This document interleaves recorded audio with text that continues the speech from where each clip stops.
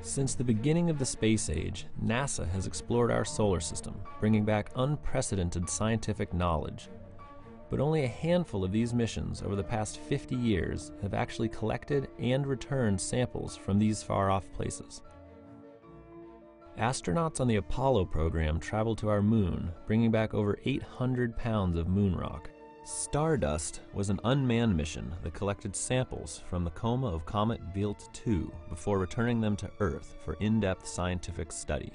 OSIRIS-REX is the most recently funded sample return mission that will launch in 2016 and return surface samples from an asteroid in 2023.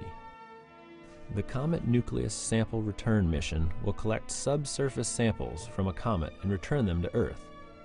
Comets and asteroids are leftover remnants from the early solar system, and by studying samples from these objects, we can learn more about the formation of our solar system, and may find clues to the origin of life on Earth. Collecting a sample from a comet is a challenging feat for many reasons, including how far away they are from Earth, and how little gravity they provide. In our concept, harpoons are used to collect and retrieve samples from interesting locations on these exotic objects.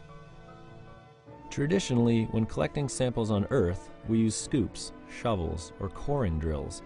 But on comets and asteroids, there's so little gravity that you would push yourself off the surface if you use one of these methods. Harpoons allow you to grapple to the surface while taking a sample, allowing rapid sample collection and retrieval. First, we choose a specific interesting area to take a sample from, and then fire a sample collecting harpoon into that spot. As the harpoon penetrates into the comet, it fills its inner sample cartridge with subsurface material as it goes deeper. When it reaches its maximum depth, the sample cartridge closure mechanism shuts, trapping all the material inside it. The sample cartridge is then withdrawn from the outer harpoon sheath and pulled back into the spacecraft. The sample is then brought back to a terrestrial laboratory where scientists examine the collected samples in a pristine environment. Before we journey here, we need to work here in the lab studying comet and asteroid analogs. In order to determine how much energy is required to penetrate different depths in various density material, we've designed and built a harpoon test laboratory. Although the actual mission will use a cannon, for safety reasons, we've employed a ballista to fire the harpoons. By correlating the imparted energy versus the penetration depth, we will know how to size the explosive charge for the actual mission. The Harpoon Lab allows us to study how the tip geometry, cross-section, and the mass of the harpoon affect its penetration. This has allowed us to optimize the harpoon sheath for a range of possible comet densities.